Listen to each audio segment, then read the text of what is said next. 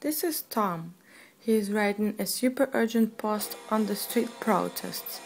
Desperate for a real-time illustration, Tom has found many pictures on social networks.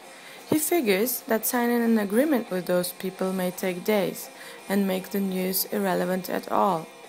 Now here is Bob. He needs visuals for his traffic presentation.